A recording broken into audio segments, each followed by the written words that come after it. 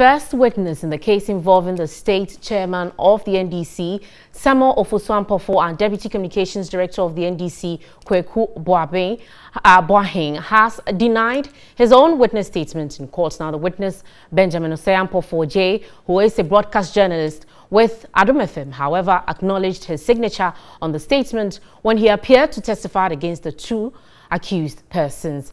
A report by Godfrey Tanam. Benjamin Ampofo earlier told the court somewhere in May last year he was approached by a police officer in his office to sign a document he had no knowledge of the content.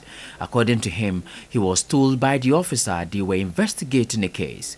The state's legal team, led by Director of Public Prosecution Yvonne Atakra Ubuebisa, presented a witness statement to the witness, who indicated to the court he had never seen the document but admitted the signature on the document was his.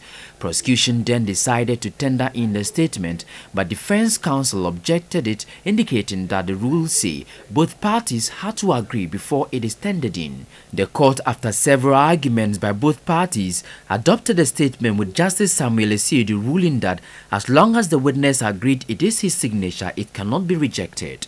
Samuel Ofosu Ampofo and Kweku Boahen are standing trial over an alleged leaked tape in which the speaker in the tape was heard inciting violence against the chairperson of the Electoral Commission, Jane Mensah, and the chairman of the National Peace Council, Reverend Professor Emmanuel Asante.